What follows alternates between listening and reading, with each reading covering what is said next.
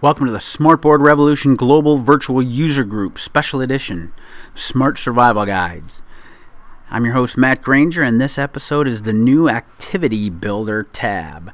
The Activity Builder tab is the new one in Notebook 11 right here that looks like a puzzle piece. So we're going to click on that. I'm going to turn off the auto hide since I'm going to be in this tab a lot and there will be stuff in here. When I'm building lessons or working on something and I'm going to be going into the various tabs, I turn off the auto hide so that this area here doesn't keep disappearing on me every time I click back into the workspace. So the Activity Builder, I select it. Here is a little tutorial how to build an activity. Four steps and then more information. If you've used Notebook before, you might know about the vortex sort.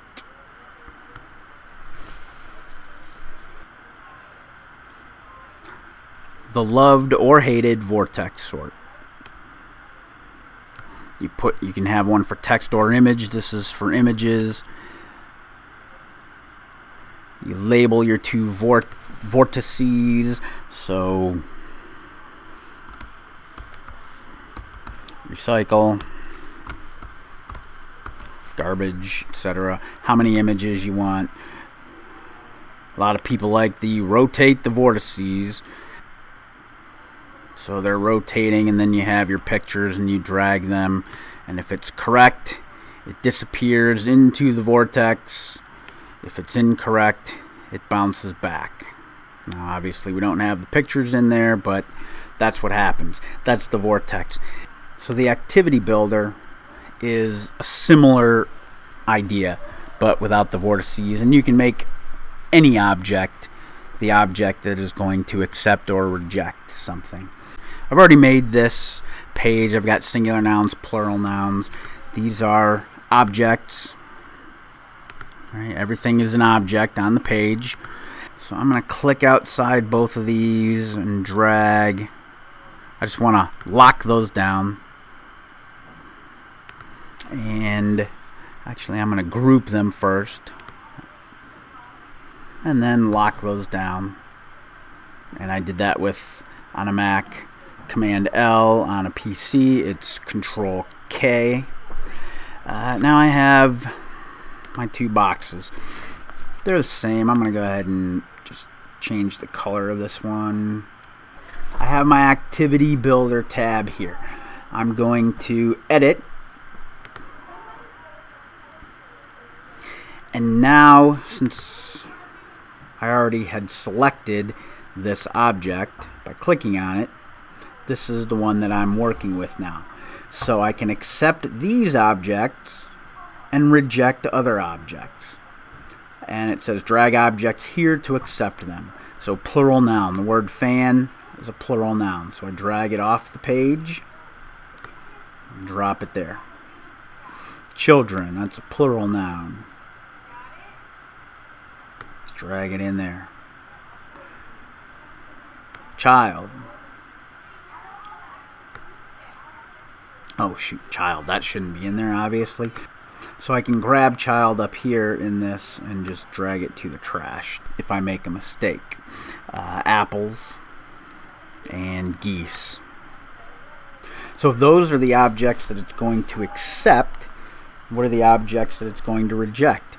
And notice the ones that it's accepting, it's putting the green checks. So I could drag each one here that it's going to reject, or right here, add all remaining.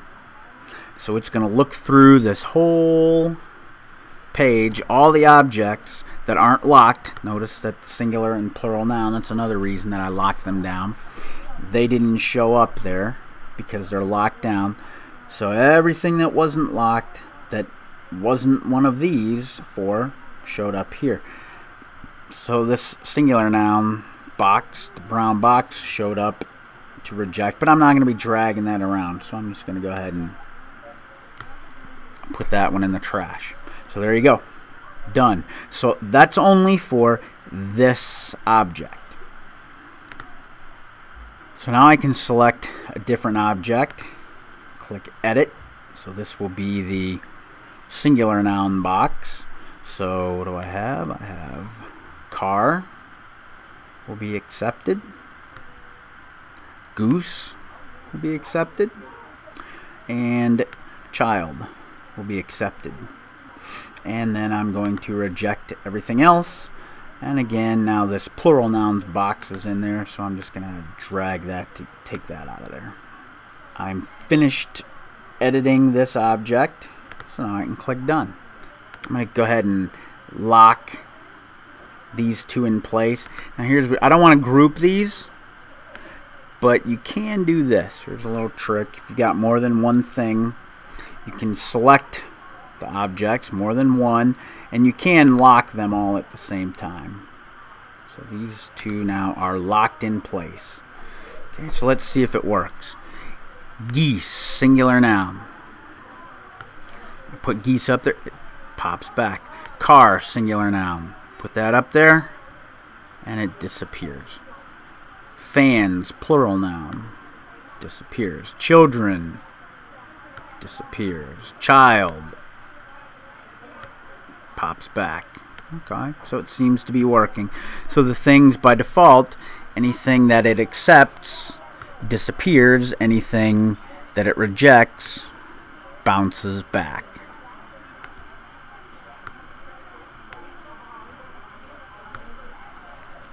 Fabulous. So that works. Now to get everything back, you can go in here to your activity tab again and hit reset. It's going to put everything back where it was. This is not like, you know, your object animations where you can go back a page, come back to the page, and then it resets the page. It doesn't work like that. If you want to change anything, so here we have singular noun selected. We can go to edit. So we did the objects, but here's all this, also this settings tab. So let's click on that. When accepted, the objects play the animation fade out. So it disappears, it fades out. It can fly out and shoot off the page. It can snap to the center of this object, which would be this box, except with that one I'm not so sure that that makes much sense, because then it's going to stack the words on top of each other. If it would snap to grid within that would be a better option, I think.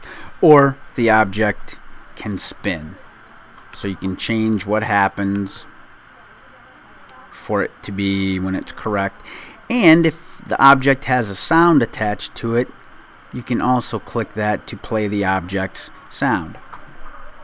When rejected, the object bounces back, or it does nothing. So those are your only two choices, but it can also play the object sound. Now that we've edited for this box, we can click done. If we want to go and now make those same changes for this box, you click edit, settings, so spin, play the sound, bounce back, play the sound, done.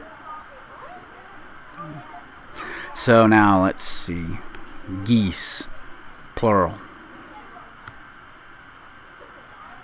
Oh, see, it spins. Okay, nice. So it's just a little bit different, and it stays. That might be something that you want it to do. Fans, singular, bounces back. Car, singular,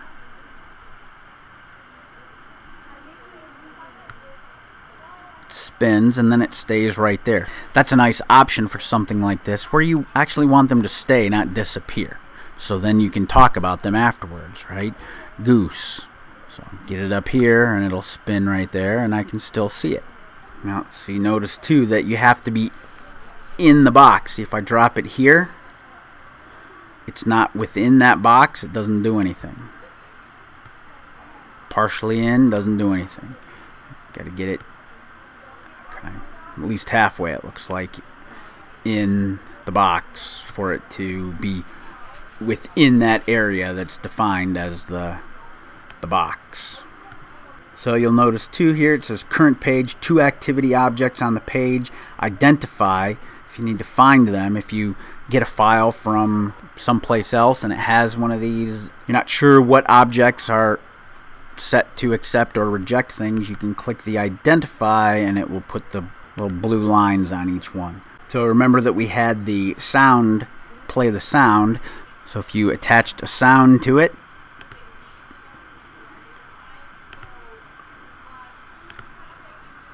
fans. And I'm going to make this the object this time. I don't want that little icon in the corner. Fans. And if I was doing this, I would also make all of these lock and allow move so they don't get deleted. And you could do all of them at once by dragging around them, selecting them all, lock, allow move, and now they're all locked. They can't be deleted. So that's how you build an activity. Join us for our monthly SPRGVUG meetings around the 1st of each month. You can find information about our current meeting schedule and links to past meetings, the recordings, at thesmartboardrevolution.ning.com. This has been a Smart Survival Guide, and I'm your host, Matt Granger.